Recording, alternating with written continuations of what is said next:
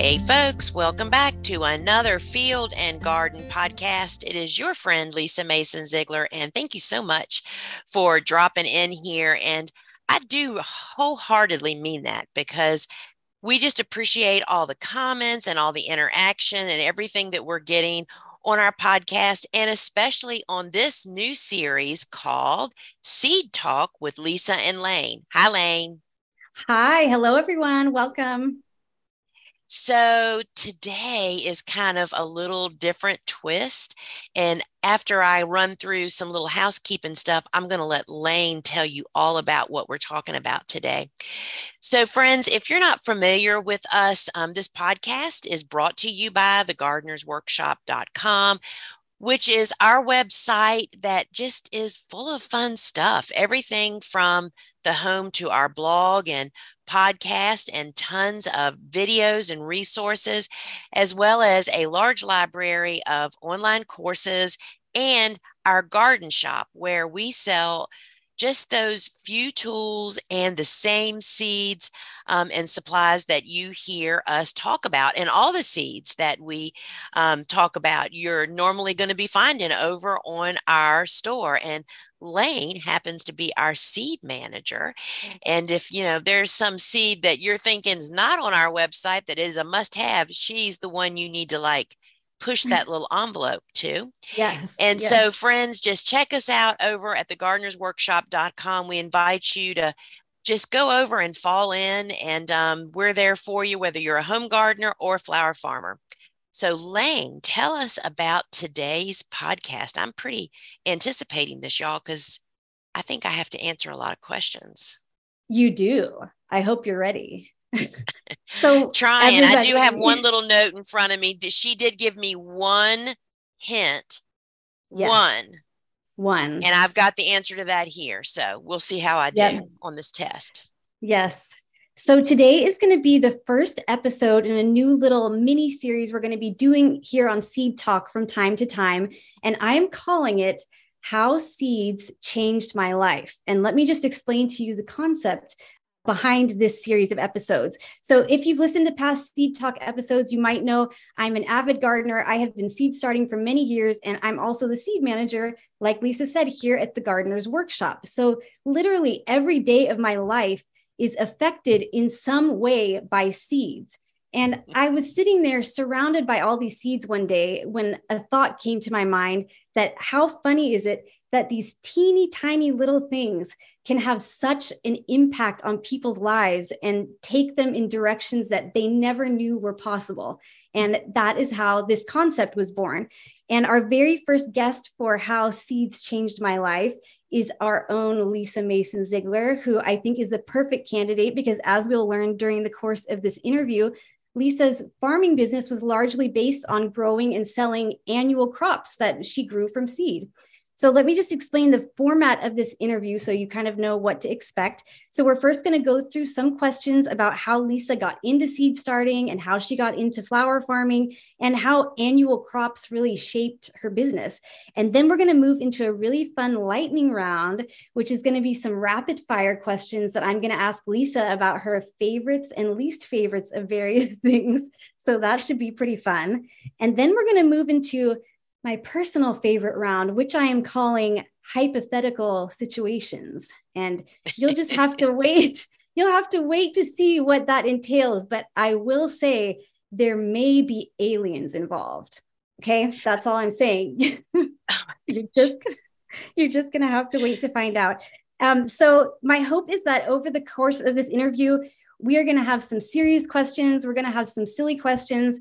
We're just going to find out more about the seed life of Lisa and her flower farming journey and just get to know more about her in general. So I hope we have a lot of fun in the process. And I also want to say, if you are listening to us over on a podcast app, you should really come join us over on YouTube. I know I'm looking forward to seeing Lisa's reactions when I ask her some of these questions, and I'm sure you are too. So come on over and join us. You can see us talking and having the conversation. And remember to give us a like over there on YouTube if you enjoy it. So what do you say, Lisa? Ready to I get started? am, I am like anxious Yeah. scared and totally excited. I love living Yes. on the edge. So this is Oh, I perfect. know you do. I know you do. I always offer to warn her about the questions beforehand, and she says no. She wants to just do it live for you guys. So let me go ahead and start this slideshow. We will get going here. So, are you ready to step back in time, Lisa, into the time machine? Oh my. Okay. Seatbelts All right. on. Seatbelts on. All right. Very first question. What is the first seed you ever started? Which seed starting method? Snapdragons. I knew you were going to say that. And which seed starting method did you use? And was it a success or a failure? So tell us about what prompted you to start seeds for the first time, what it was, what happened. So I ventured into my very first seed starting failure because I was kind of dabbling with thinking about becoming a flower farmer. And I figured I had to grow tons of seedlings. And I kind of bought one of those dome kits down at the local garden center and brought it home and was a total failure out of the gate. I mean, I tell people if there could be a cartoon, I would have a closet stacked with failure kits Oh, of different methods of start a home gardener to start seeds. And then I read Elliot Coleman's book, The New Organic Grower, and he introduced me not only to soil blocking, but what makes seed starting successful and fail. And knowing the rules changed everything for me. And yep. so I literally did exactly what he recommended. And snapdragons, which was a crop that, because I was launching my flower farming beginning, I didn't really know it then at the end of summer. So I had to start cool season hardy annuals, and snapdragons were one of the only ones I knew of at that point. And I soil blocked and I sowed snapdragons, and I literally was an overnight success. And how experienced of a gardener were you at that point? Did you have a lot of experience? Did you have a little experience? I don't even think you could really call me a gardener. I lived in a deep shade home, and I had bought a few perennials, sun perennials, and planted them in the shade, and didn't have much success. But the little bit of success I did have just really fueled my fire. And then once I had a little bit of success, then I happened upon that book, and it just one thing led to another. Yeah, so I All was right. barely a novice. All right. So that kind of ties into my next question, which is what led you to become a flower farmer? So that is so funny. You know, this thinking back business is really pretty interesting. I'm talking about things I haven't Yes. thought of in a long time. So I had just, married Steve recently, and he was a big gardener. And at the same time, my grandma had had a massive stroke, and Tuesdays were my days to go and spend with her. And while I was there, I just was flipping through a magazine and read an article about it was about Lynn Basinski, but it recommended this little booklet she had printed, had written before her book, The Flower Farmer. And I wrote off and I thought, man, wouldn't that be fun to stay home and grow flowers and actually sell them? I mean, it was dreamland stuff, right? Yeah. But literally that lit me on fire, and that started it all. All right. And that also goes into my next question. What did your friends and family think when you told them you wanted to become a flower farmer? So you just said you had some gardening experience, but it wasn't a ton. So what did they think when all of a sudden you announced, I want to become a flower farmer? So it was kind of a little bit of a slow process. You have to know that, when I married Stevie, he came with this great garden and dowry, right? This piece of land. When I say piece of land, I mean, we live in the middle of the city. An acre and a quarter was a very large lot in our neighborhood and what was available. Yeah. Well, they had really large vegetable gardens. And so I jumped right in to start working with those. So I slowly started squeaking in more and more flowers. Yeah. Stevie was 100% like, oh my gosh, that would be so great, for you to work the garden and sell flowers. The rest of the family, we didn't kind of just come right out and say it. It kind of evolved, and they were all surprised, as so many people are. They don't even know that that's a thing, right? That you can Oh, yeah. Yeah. that selling flowers is, an billion a year industry in the United States alone every year. Cut flowers, not nursery Yep. plants. So Yeah. they were surprised, but they all came on board, but they all kind of looked at me over their glasses a little bit at first. All right. So, which crops did you think you were going to be focusing on when you started farming? And why did you ultimately decide to focus on annuals? So, I wanted to ask this question because I think a lot of people wanting to go into farming, they're imagining growing tulips and anemones and lilies and dahlias. And I'm just curious what you thought you were going to be growing and then how you ultimately ended up with the majority being annual crops grown from seed. Sure, and that's just such a great question. So, um, as I mentioned, when I really started to dive into flower farming, it was like August. And I had read Lynn's book, The Flower Farmer, and I was pumped. I was ready to do something to get started. And I didn't really have a lot of experience.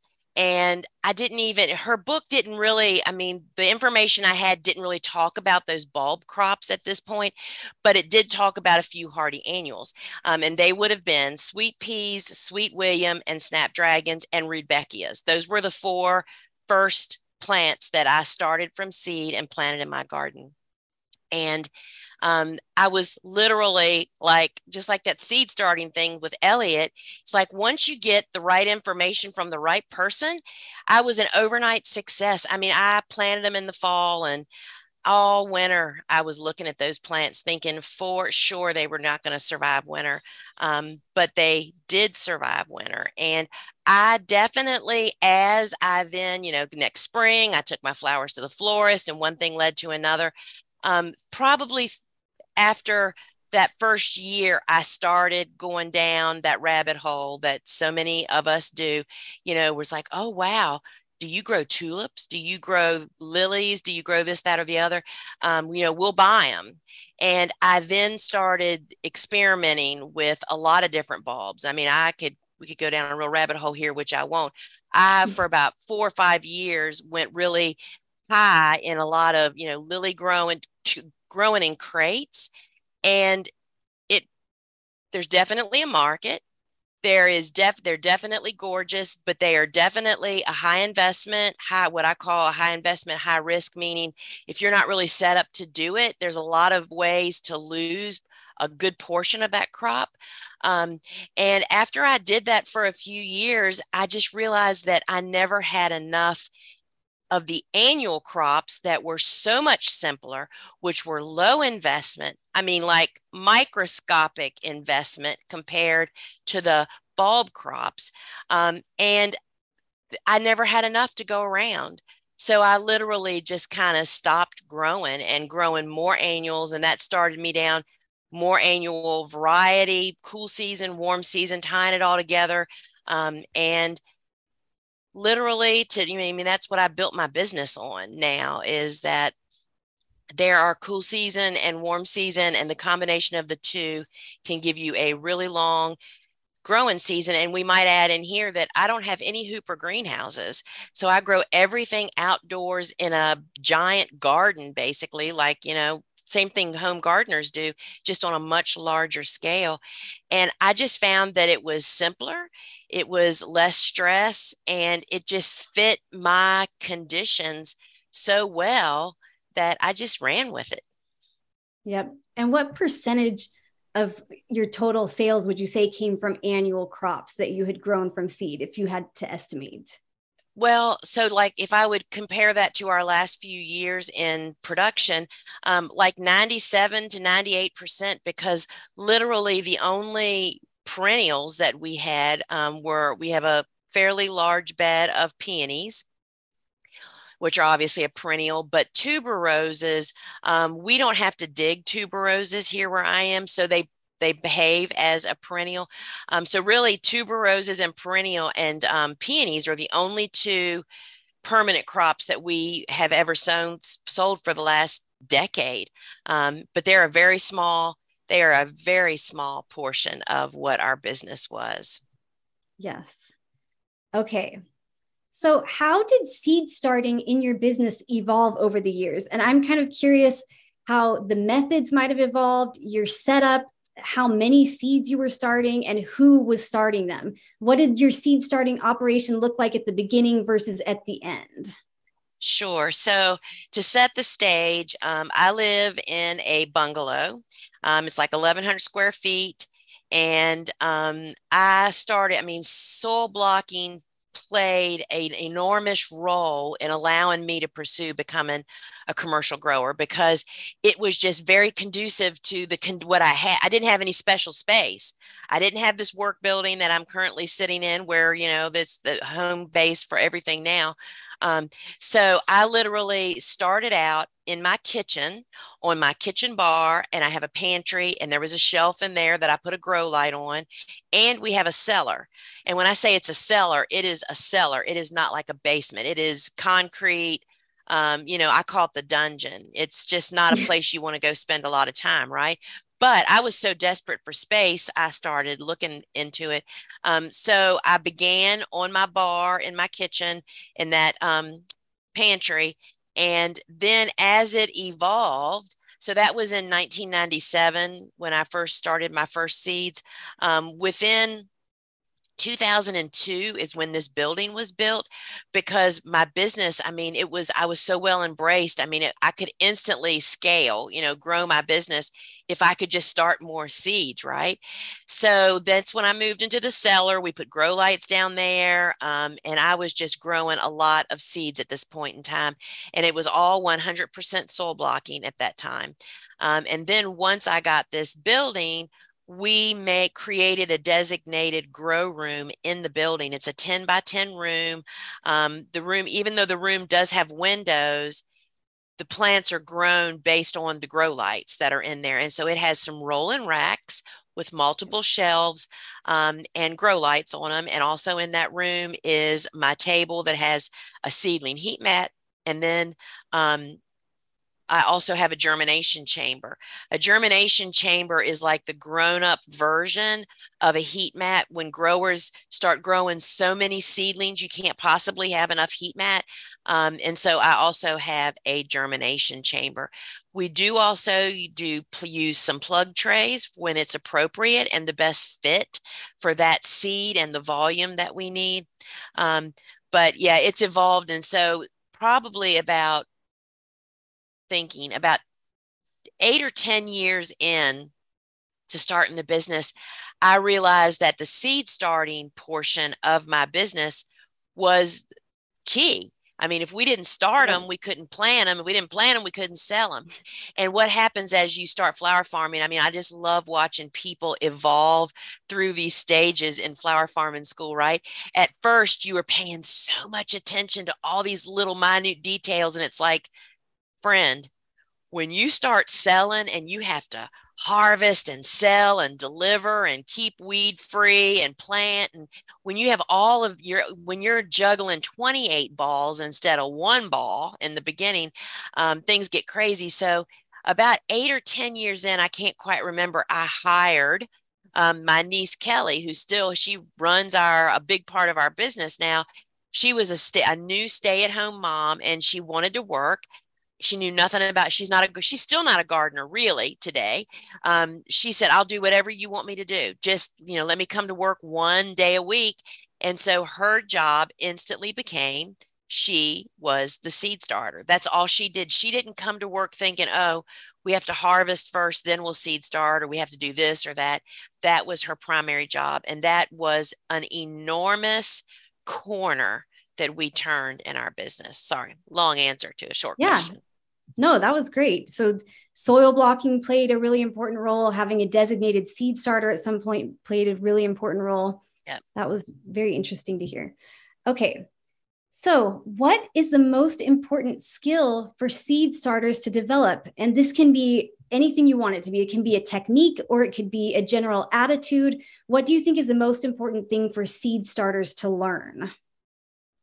To get the facts before you start. Does the seed get covered with soil or not? Does what temperature, does it germinate best at? How long does it take to germinate? Because I would be willing to say, Layne, so many of the questions that you're now getting that I used to field all the time by myself, it was basic information that oftentimes was written right on the seed package. But we get familiar. I mean, literally, friends, and this is so true. When I'm planting cool flowers in the fall, I take the book out to the garden with me when I'm direct sowing. Does it get Yeah. covered? I mean, my mind, it's like, what a major fail I could create. Like, for instance, Buplurum, which is a huge crop for us. If I covered it and it wasn't supposed to be covered it, or vice versa. So I don't rely on your memory. Don't do it from memory. Get the facts. Create your own little database, flashcards, whatever you want. But don't, because almost always Bobo and I say, Bobo will say, "Oh man, we had Bobo is the seed starter now and has been for the last few years." She'll say, "We had crummy germination on X." And I said, "Well, it's probably temperature. I mean, it's cool flower and it's still hot outside. Just start it again." And she'll like, "You know what? You're right. I put it straight on the heat mat and it should have been up on a cookie cooling rack." So it's like our own fumblings really lead us to failures most often. So get the facts, even when you think you know them, for sure. Yes. All right. Can you tell us about a seed that you struggled with in the past and have since figured out? So, we all know not every attempt is going to be a success, especially at first when you're a new seed starter. So, can you think of any seeds? Does anything come to mind that was a real struggle that you eventually learned how to grow? Sure, for sure. And Ami Magus, which is a cool flower, it's like the Queen Anne's lace lookalike for anyone that's not familiar. Ami Magus was one that I just had mixed results for several years. You'd get just enough to torture you to germinate. I have a rule: if it's 50% or less, we ditch that tray and do it over again because it's very torturous. And they would always be right on the line. And then one day, instead of ditching that tray, I was busy. And I mean, when you're in, we call it the seed starting freight train around here. Once we starting seeds, there's seeds in the germination chamber, there's seeds on the heat mat. They have to go to the grow light and you have to bump the stuff out of the grow light out into the carport. I mean, it's like this constant vicious circle, right? Well, this one particular day, I snatched that Ami Magus. It was just puny. I thought, I am going to ditch your butt, but I can't do it right now. I'm just going to stick the tray over here. On the ground in the grow room, which would be on cool concrete. And I pushed it under the shelf and I just kind of forgot about it. And I mean, I literally forgot about it. And then when I took the trays off of the shelf that were like 3 inches above it, it revealed the Ami Magus tray. And guess what? 100% germination. Those boogers had just Wow. been too warm. So our standard practice now for Ami and Daucus is we sow them, we put them on the heat for about 24 hours. That just kind of alerts the seed that it's, time to break dormancy. And then we just put them on in a cooler area and they just pop like crazy. So yeah, we're still figuring it out. How many years later? 25. It's just, yeah. It's funny how many times, I wonder how many inventions have happened just by accident, like discovering them, just like you mentioned. And also, that's a good example of it was something that you perceived as a failure at first, and then it ended up turning out to be a great Exactly. success. Exactly. Good All right. point. Next question. Okay. This is the question I gave to her ahead of time because I didn't think it was fair. Name 5 seeds you would not want to live without as a farmer. And I would also like to know which was the most significant crop for your farm. And this was a really hard question to answer because I'll tell you that, I mean, what flowers do I love? I love the flowers that sell week after week after week. And that's what I found with annuals. That so often, I mean, I was looking for the staple flower that our commercial customers just could use every day of their business life, right?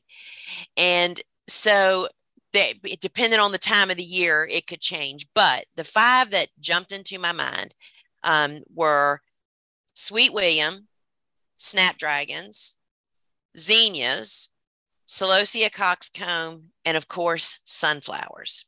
All five of those are just, and there's so many others that could go along with it. They are sales all the time. I mean, as I often say to people, I just grow. People say, well, what are the special flowers you grow? I just grow what I can grow really well. That's a great cut flower, and I could sell it every week, gone to all our customers, because growing the flowers is only a small part of a flower farming business. It's finding customers, serving customers, and selling to customers that finish the deal. And so it's kind of the whole package. So And the one I couldn't, what exactly was the question? which one of those annual crops was the most significant for your Well, business? I think it would be amiss to not say for sure sunflowers.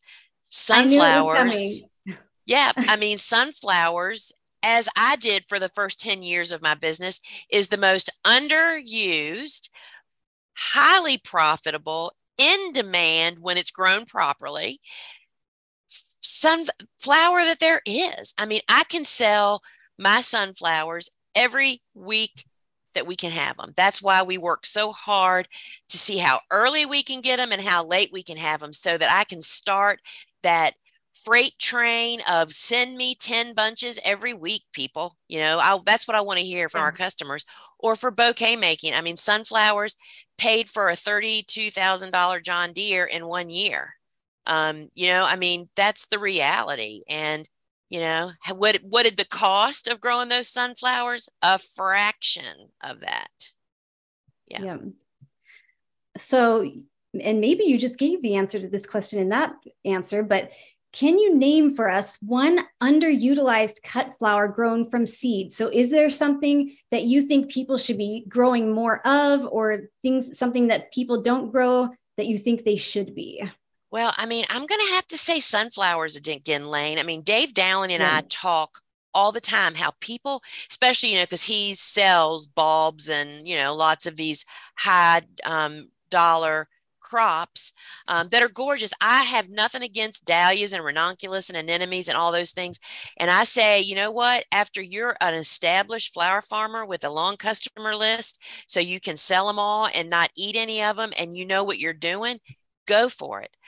But Dave and I, oftentimes in our lives together, will say, people reach out to us all the time and say, how can I expand my business? If you're not planting 1,000 sunflowers a week for as many possible weeks in a row as you can, and I recommend growing the same old one, Pro Cut Orange.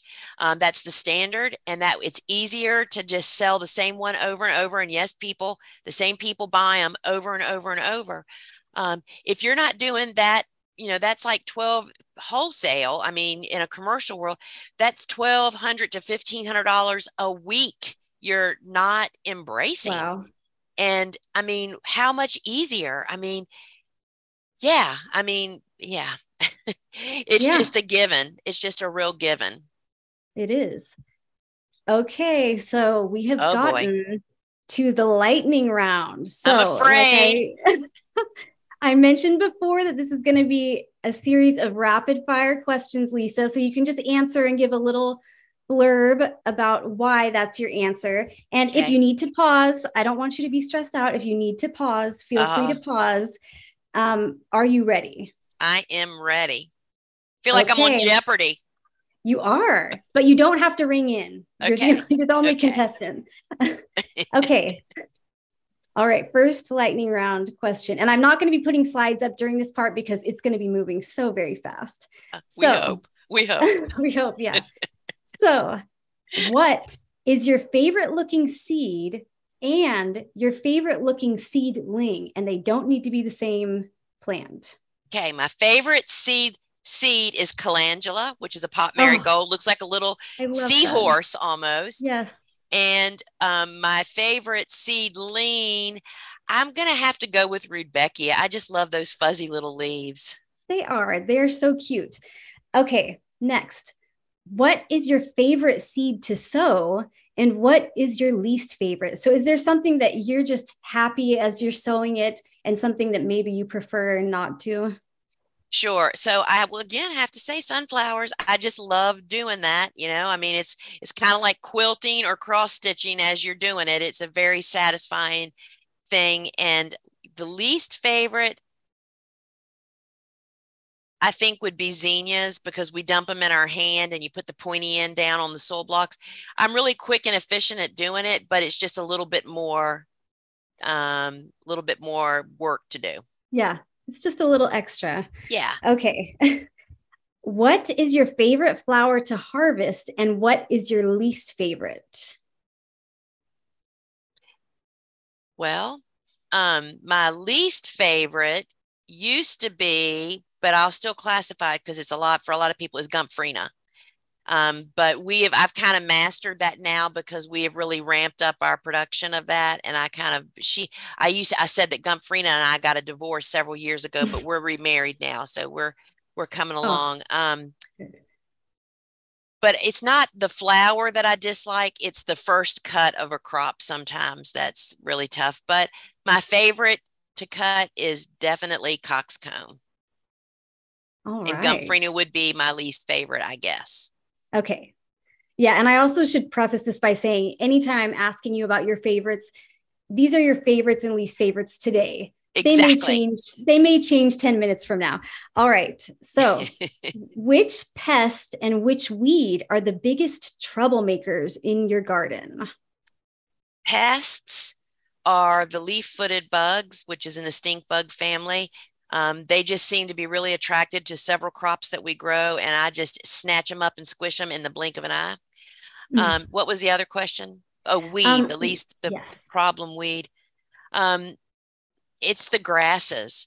I mean, the chickweed and henbit we have a good handle on, but it's the grasses, several different varieties that are they just get so well rooted in, and yeah, so Yes. grasses. I definitely agree with that. All right. This is a question I've been wondering about for a while. Uh-oh. If you were an annual, would you be a warm season tender annual or a cool season hardy annual? So, do you not only survive but thrive in cool weather or warm weather? Excellent question, Layne. I am going to say I would definitely be a cool season hardy annual. I think Oh, for sure. good. I think You'd for be sure. you'd be growing out in the garden with me then. Yeah. Okay. Good question. Uh, Now this I maybe should have given this to you ahead of time because I feel kind of bad springing this on a flower farmer. But if you were a flower, which one would you be and why? And I am going to need to ask you for a variety name and color if applicable. So, what flower would I be? I mean, I definitely think probably a zinnia, just because they come and come and come and they just keep returning. You cut them and they come back. And I think of myself that way, that, I can fail or make an about turn. So, yeah, I definitely think a zinnia. And if we want to talk colors, Yes. undoubtedly my favorite, undoubtedly, and this is like Layne's already said, that's for right now. I change my mind a lot. Yeah. The Benary's giant coral is just my favorite this week. Okay, good.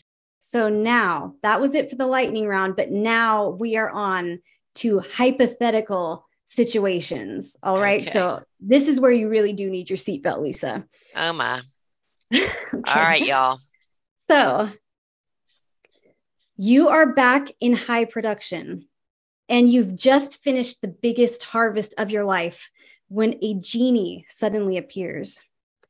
The genie says he can grant you the meal and dessert of your dreams. And I have to say that the genie can make anything. He can make restaurant food, he can replicate old family recipes. He is a very skilled genie chef. So I need to know what you ask him for in terms of a meal, dessert, and what you are drinking. This is so simple. Oh, good. It would be our family meal from my mother's house: rump roast, mashed potatoes, string beans, homemade Parker House rolls, gravy. That's the meal. There's another vegetable, but I can't remember. And for dessert, she either made, and if it's somebody's birthday, she could have made both of these. She Oh, made a chocolate pound cake that was to ooh. die for. Oh my goodness, is delicious. Or her quick go-to dessert was she would make chocolate pudding, not the instant kind, the kind you cook on your stove, and put a scoop of vanilla ice cream in a beautiful dish and then put chocolate pudding over top of it. I am Oh, hungry thinking wow. about this. Yeah, Ooh, good wow. stuff. So that's the meal. That would be my homemade meal, warm and fuzzy back from that was what we ate on Sundays after church when I was growing up. And what would be your beverage of choice for Oh, this sweet meal? tea. Sweet Oh, tea. there you go. No There you question. go. Okay, next question. I regret to inform you that in exchange for that dream meal, the genie is now going to turn you into an animal.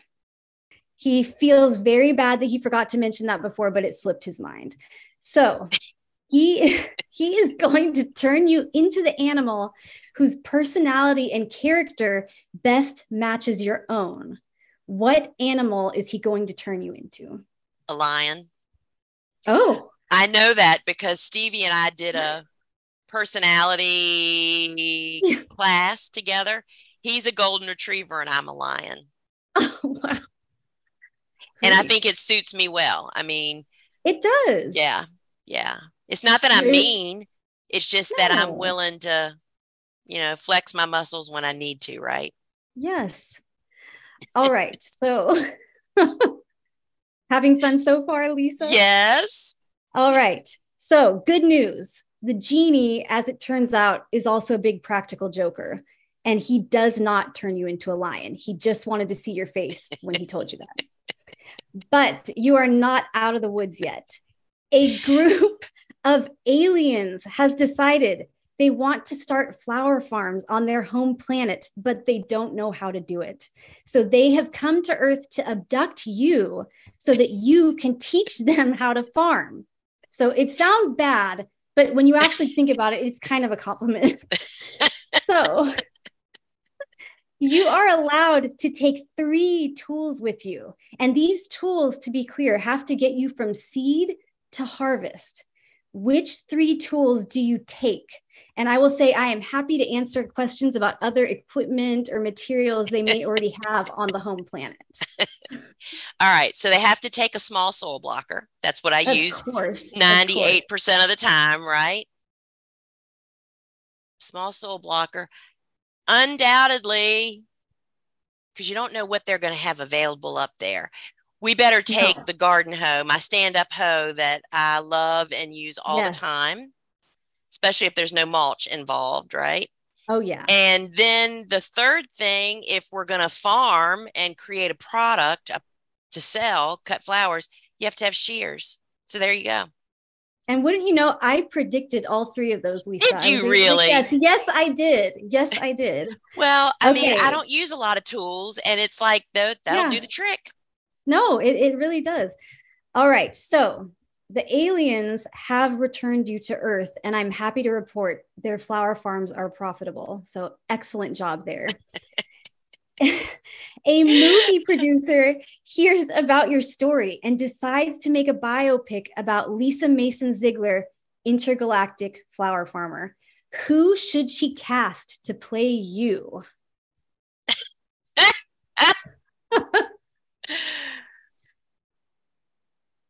Oh, Feel free to take a moment. That is a very no, hard you know one. who I think? Who? I heard the theme song. You probably won't even know who she is or what show I'm talking about. But I just heard the theme song yesterday. This was a TV show back when I was probably about 5 years away from becoming a flower farmer, but I always just had such great respect for her and thought, and it is Dana Delaney. She played in Oh, China yeah. Beach, and I Yeah. love that song. I think it's I I can't even remember who sings the song, but it's the Temptations or somebody like that. And I just, yeah, she could do it because, you know, you got to have some staying power to be a daggone flower farmer because Yeah, you farming's have to hard. You know, you're you have fighting to the be weather, you you know. have to be a There lion you just go. like you. Great Okay, question. great. All right, this is the last hypothetical situation question. Oh my, okay. Yes. Glenda the Good Witch casts a spell on all the florists in America, making them realize they should be using more locally grown flowers. And you know that once they go local, they won't go back, even once the spell wears off. So you are extremely excited and you want to send a text message to all your flower friends. But in your excitement, all you can think of to do is send your three favorite emojis of all time. They may or may not be related to flower farming at all, but we need to know what are the three emojis you would send. The emoji would be, I don't know what you call it, but it's the lady that's moving with her I dance knew dress it. on. I knew it. The lady in the red dress that's like Yes. stomping, Yeah. The dancing. Yes. sunflower emoji, Yes. right? Yes. And then the big smiley face emoji. I mean, there you go. That's great. That is great. Oh, That really Layne, captures that was it. great. Okay. All right. So we're going to move on now. So we do have some more serious questions now that we've had a little fun, just a few more. So, what is the most rewarding part of being a flower farmer? You know, I think because I'm a little bit compulsive, you know, I mean, anybody that likes to cross stitch or do those types of repetitive tasks and get satisfaction out of it. For me, and as we've already said this once, this is true for me right now. It always Oh, changes, yes. but one of my most rewarding parts of flower farming is either right at the end of the cool season, planting season in the fall or very early spring, most often in fall, or the spring warm season at the end of the big first surge of planting and standing out and looking over all of these beds that are like little soldiers lined up, right? It's neat. Everybody's happy.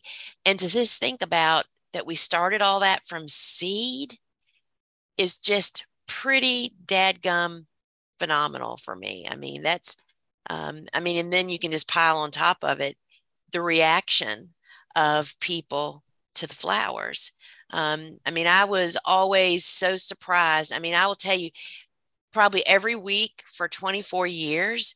Well, not 24. We stopped selling commercially like 2 years ago. Every week, when it came time to send our list to our commercial customers, and then we follow up with a phone call immediately and say, hey, what do you want? And they get their list and tell us, and then we move on to the next one. Every week, I have a little knot in my stomach thinking, this is the week they're not going to buy.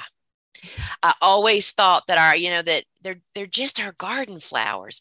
But friends, oh my gosh, when we pull into the parking lot with the delivery truck, they literally run out of their back door of their shops to see what everybody else is getting and what the flowers look like. And it's not a proud moment, but it's like, oh yeah, this is it.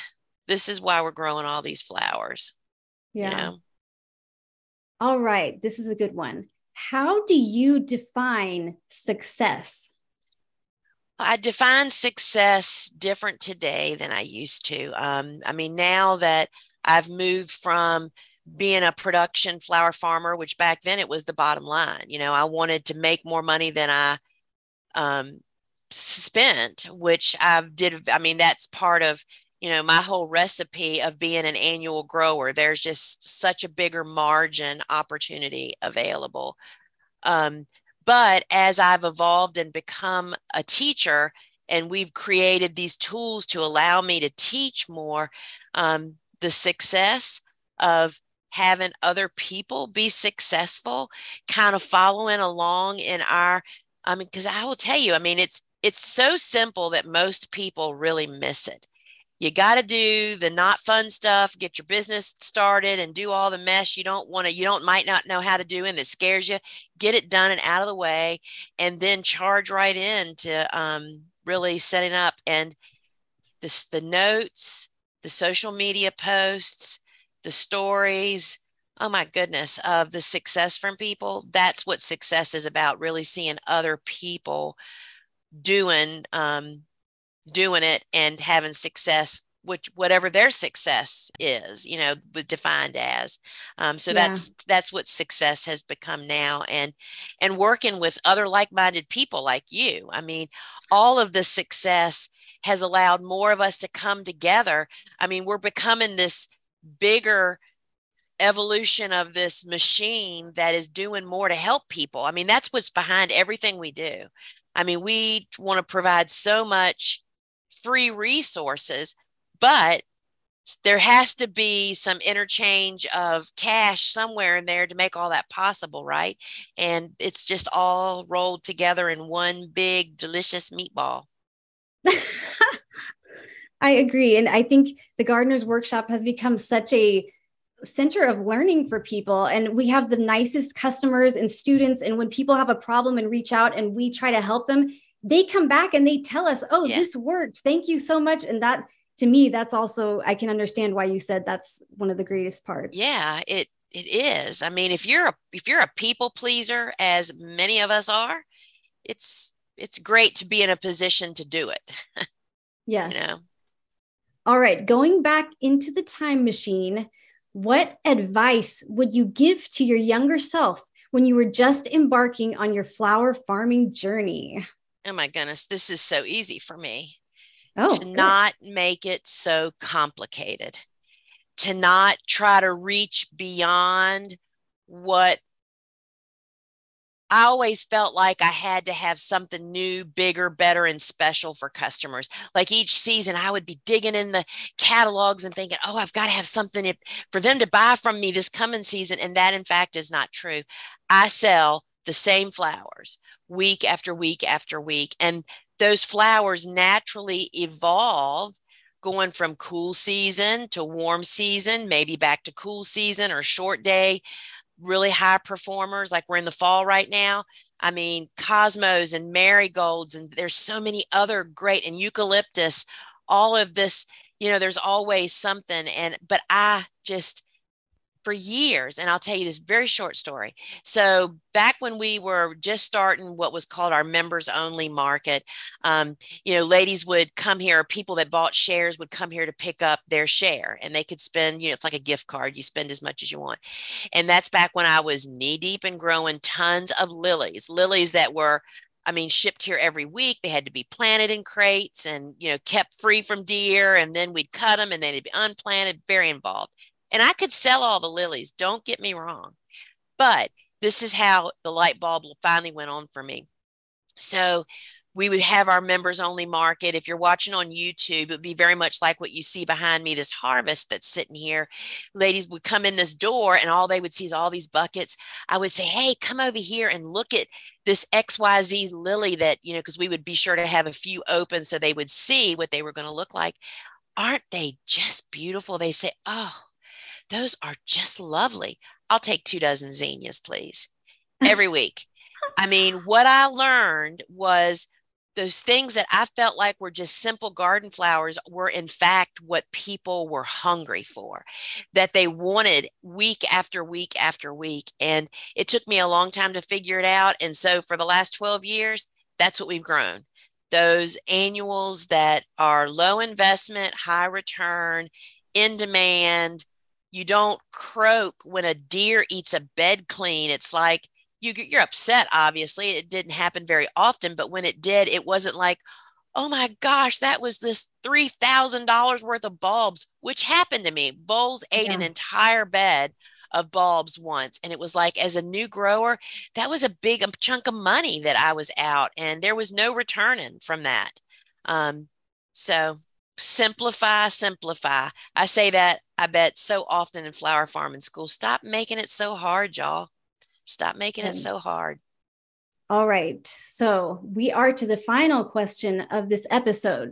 So, after everything we've talked about, Lisa, would you agree that seeds have in fact changed your life? And if so, I'm going to need you to give me a complete sentence explaining how, starting with seeds changed my life.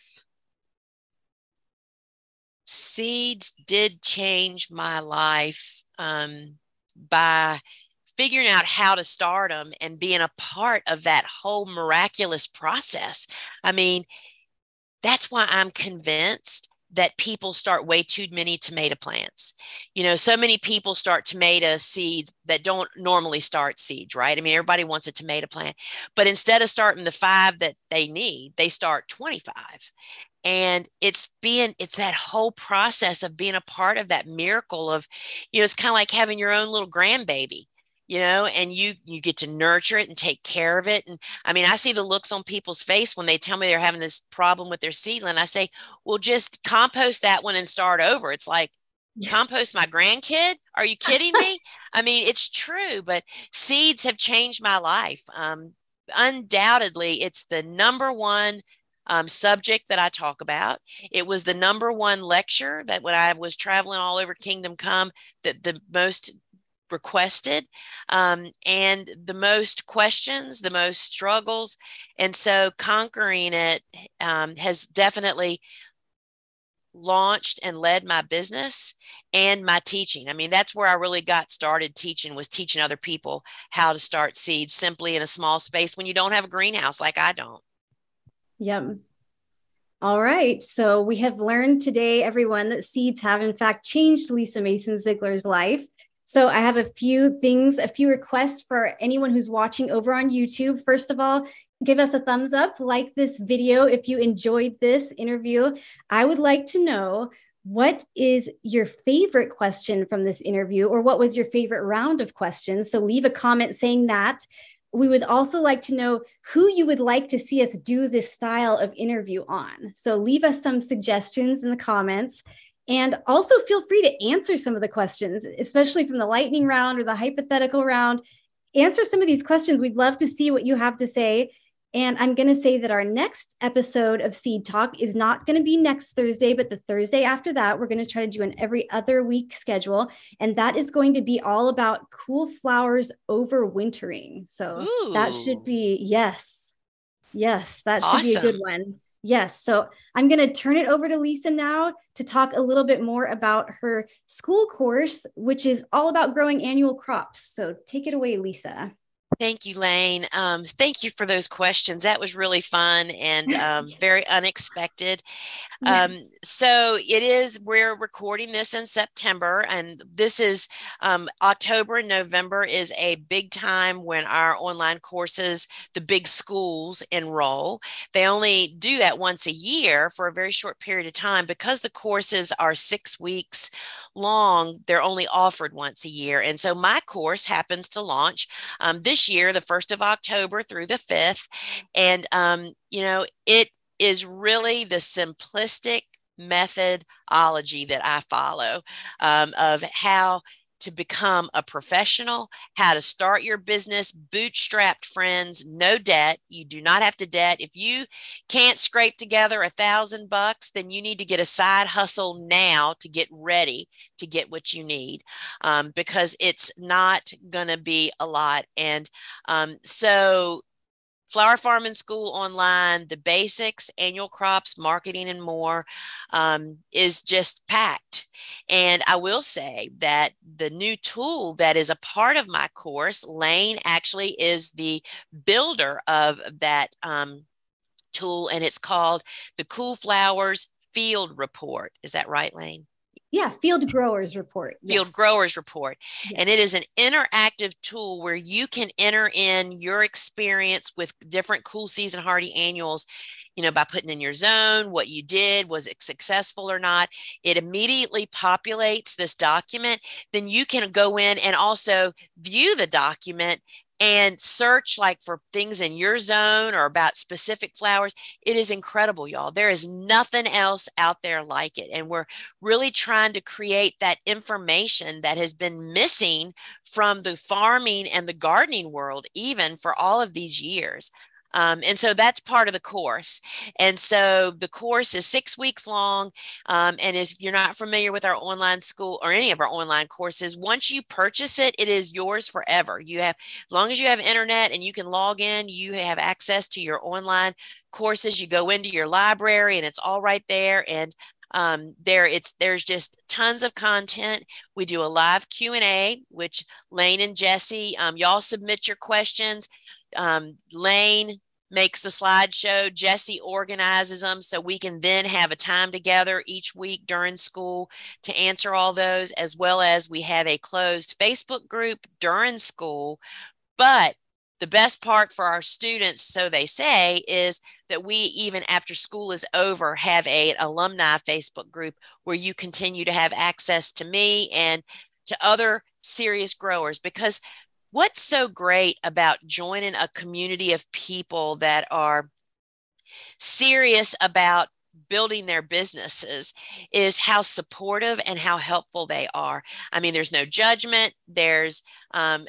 People just, once you realize how complicated we have made this and how uncomplicated it can be, and you get down to the business of growing and selling flowers and learning how to sell. And anyway, so I invite you to go over to thegardenersworkshop.com, go to my online course page.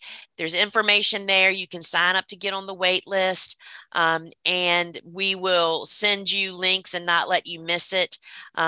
And I'm just stoked. I love when y'all, that's really my passion, is teaching. And this tool allows us to really help a lot of people all over the world, actually. Yes. Yep. It's great. So thank you, Layne, for this interview. I loved being your guest today. And Thank you. Did you're you have so, fun? I did Did you have have fun? fun. I Oh, did have good. fun. And Good. so, friends, until we meet again, head on over to thegardenersworkshop.com and check out all of our resources, courses, and our online garden shop. And you will find a lot of fun over there. All right, friends. Ciao. Bye.